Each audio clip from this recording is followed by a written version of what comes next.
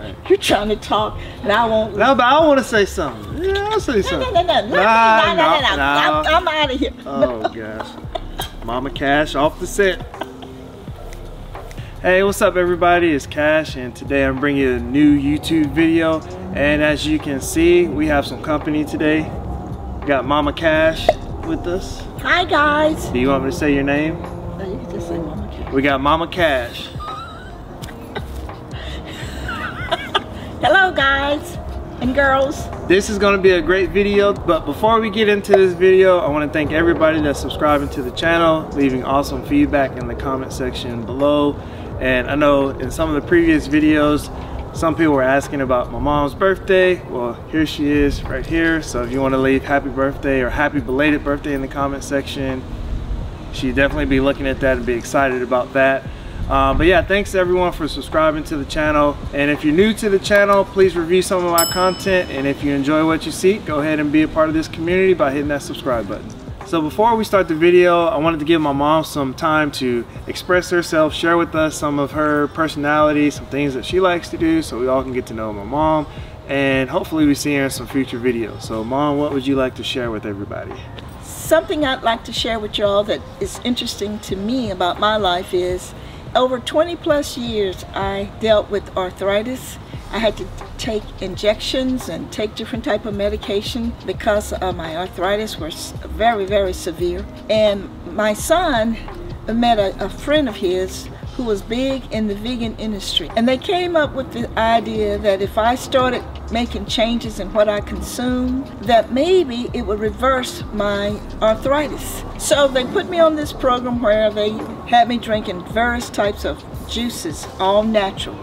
The one that was the most effective one for me was they put me on what they call the green juice, that consists of all types of greens and herbs and spices. And I would drink this product probably twice a day. And then they took me off of all dairy, sugar, practically 100% vegan, because that's basically what I was, because they made sure that I ate everything that was free of animal fat and sugar and things of that nature, and dairy. So that lasted for me for about a year and a half. And then I started noticing that I didn't have to consume my medicine. I'd go to the doctor and my reports, they would take your blood samples and things were looking better every time I would go. And eventually I stopped taking the medication completely. I guess it's been like 4 years now that I have not had any medications related to my arthritis. I exercise, I work out at the gym, I walk. I just do normal activity, no swelling of the joints. And my son says it's because when I cleaned my system, it eliminated the inflammation in my body. So my body started healing itself. So I am truly grateful that I trusted his advice. It was hard at first, but then I realized to become vegan, you keep the same spices that you're familiar with. It's just using different types of plants. You're using plants instead of meat. And so the spices made it easy for me to switch from eating meats over to plant-based foods, thanks to my son and his friend. For those who are listening, we're not here to offer any medical advice or insight. We're just showing that there's alternative methods to cure the body, and we're just sharing a story of someone who had arthritis over 20 years. They were almost up to taking 8 pills a day, went through the process of injecting needles into her thighs. So this isn't medical advice, this is just a story of someone who had arthritis, because I know a lot of Americans suffer of arthritis, and she stayed committed to a plant-based diet. And you can try other diets to see what worked for you. I'm not saying plant-based is the one that works for everybody, but it was the one that helped my mom reverse something that she had for 20 years. And she has an interesting story to share, that basically when you went to go see your doctor and they saw that you didn't have the inflammation anymore, what was that like? Well, they never would inquire as to what are you doing. Is it the medication? But he knew I was never filling the prescriptions. I stopped filling the prescriptions without him telling me it was okay to do it. But like my son say, that may not work for everyone. It worked for me. So I'm just grateful that I trusted what they advised me to do, and it worked. So in today's video, we're going to be talking about life advice, or you can interject life principles, that's always heard but maybe not always applied.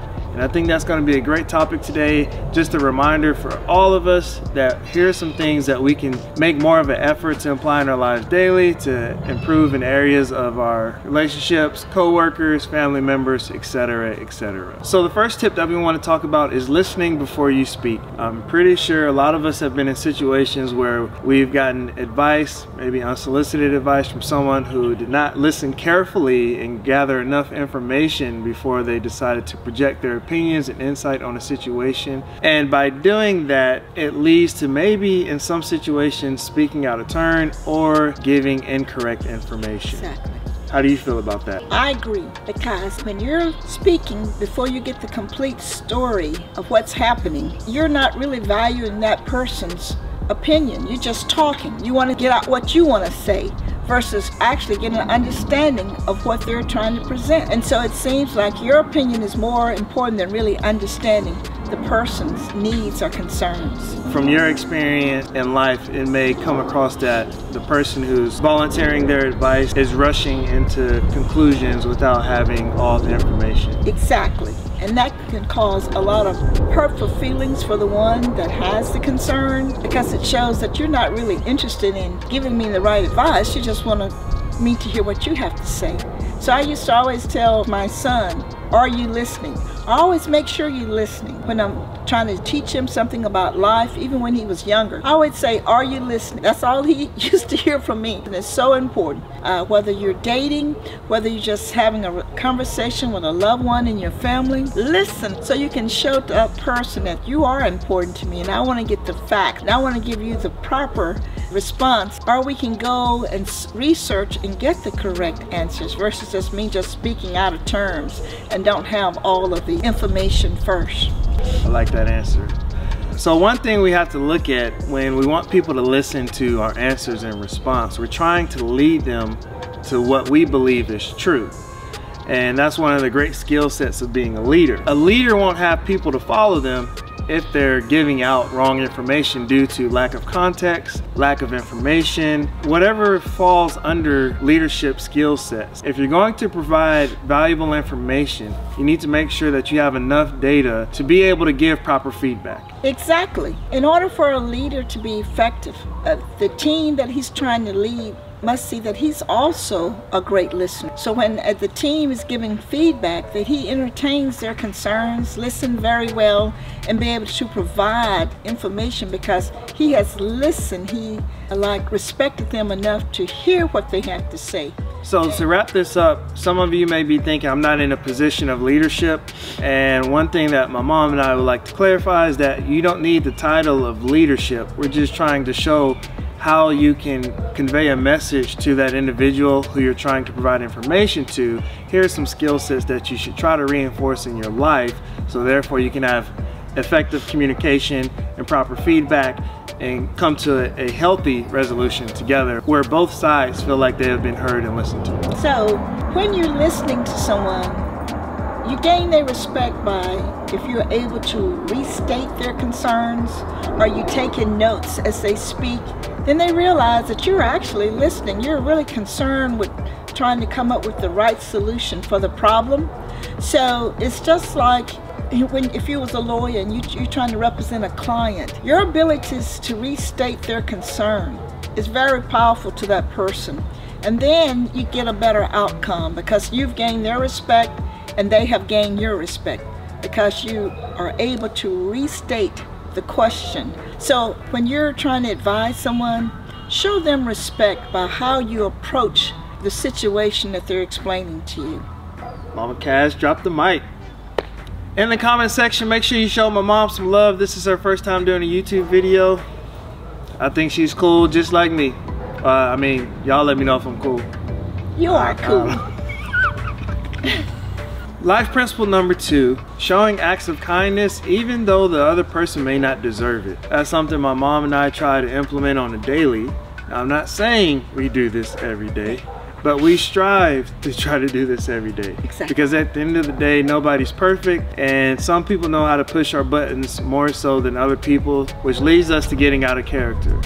But I believe in my heart that if we strive to try to show kindness to people, we can create better environments, healthier environments, where we can come together as a family, we can come together as a community and workforce, and just create healthier spaces in society where we can have a forgiving heart for each other and just a kind spirit. The reason why I bring up acts of kindness is because sometimes the individual that may be pushing us to act out of character could possibly be having a bad day. Maybe they got into some type of accident before you stepped into their life at that moment, and if we act out of character in that moment, it could easily trigger that person to have a response that they normally don't do. So yes, I am asking of us to be the bigger person in these situations. I'm not recommending anyone to get taken advantage of or abused, but just trying to see life from the other person's perspective and just saying, hey, maybe they had a rough day. You need to ask yourself, is this a repeated behavior? If it is a repeated behavior, then you should speak on it in a way that's healthy. But if it's just a one-off situation, continue to try to show acts of kindness to people, because kindness and love is something that we all need in life, because we're all dealing with stressful situations. So here's an example of act of kindness that I would like to share with you. When you're at the grocery store and you're checking out, say thank you to the cashier or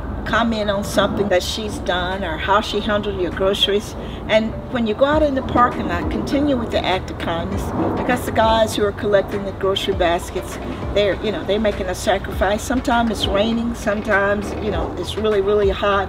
So let's not forget that they need encouragement or act of kindness, just acknowledging that we do appreciate what you do.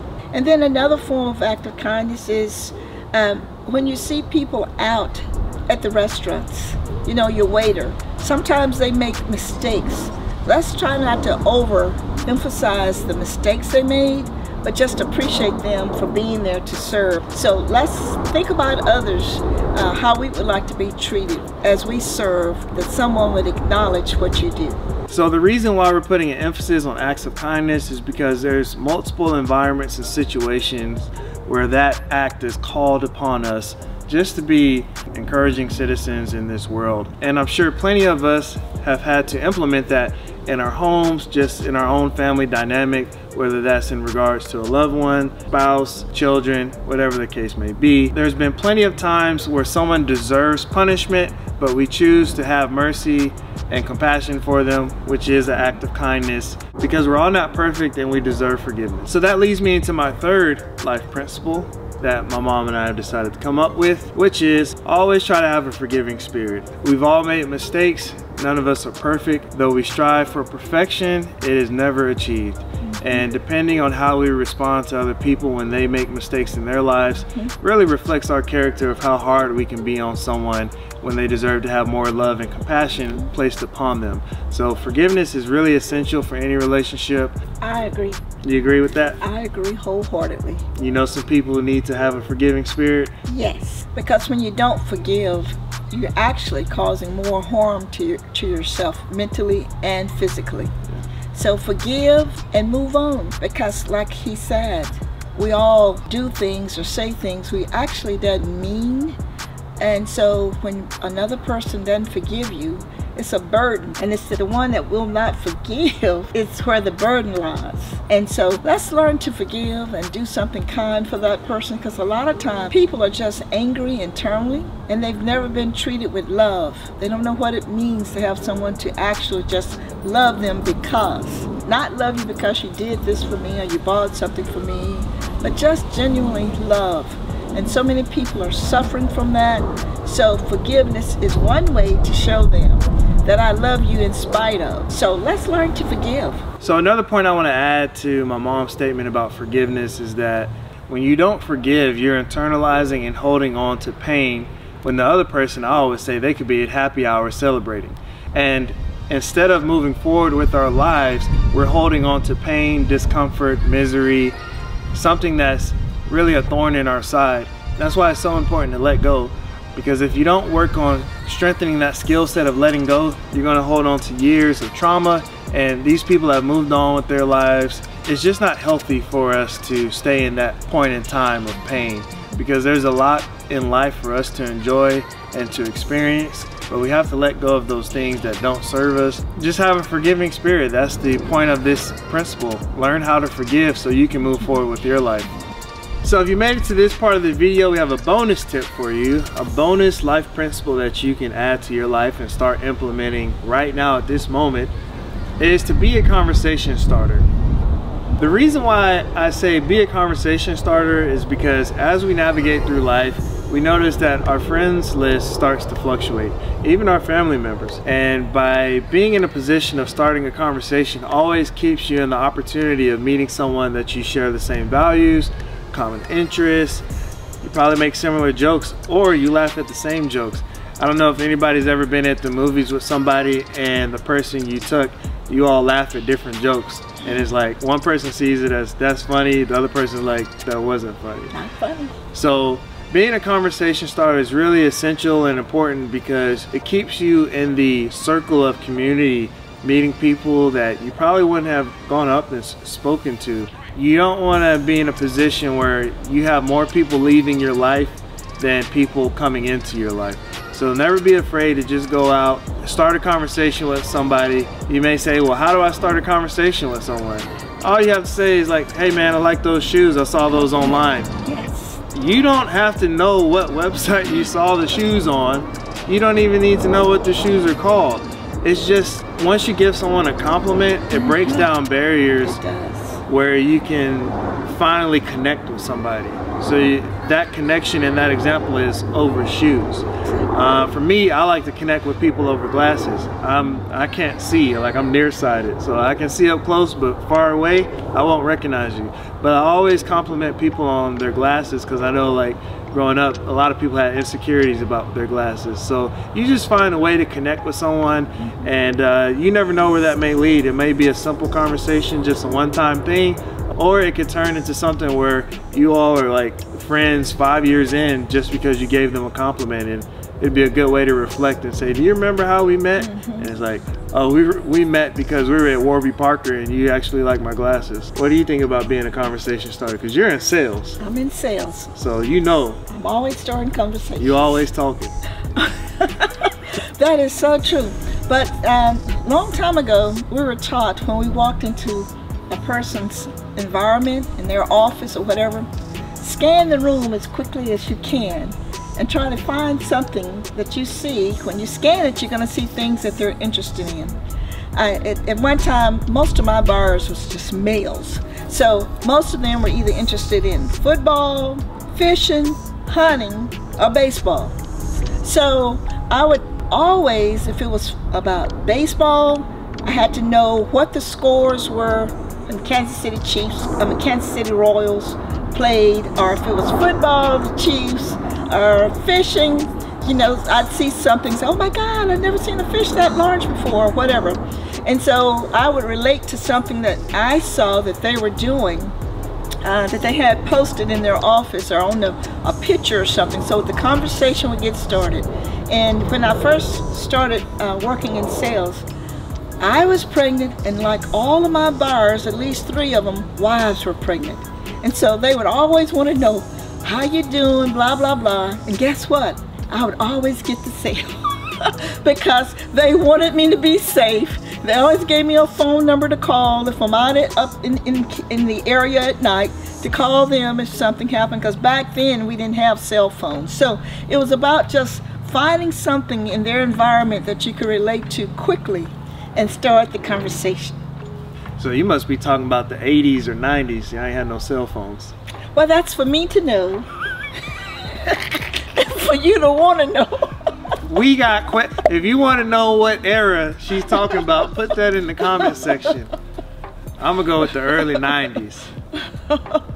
We gotta see how y'all was dressing back in the 90s. Oh, we were cool. I believe it. Yeah. Yeah. I'm trying to get my coolness from you. I understand. Yep. Just to summarize some of our talking points, we believe that it's important that you have great listening skills, show acts of kindness, have a forgiving spirit, and not being afraid to start a conversation. So I want to thank you for watching today's video. I hope that the words that my mom and I shared with you sit well with your heart and resonates with your spirit. If you enjoyed today's content, please leave a like on the video and also subscribe to the channel as well. And for those, if you haven't hit that notification bell, make sure you do that as well so you never miss a video when I post on the channel. We'll see you in the next video. I want to thank you all for allowing me to have my mom here today.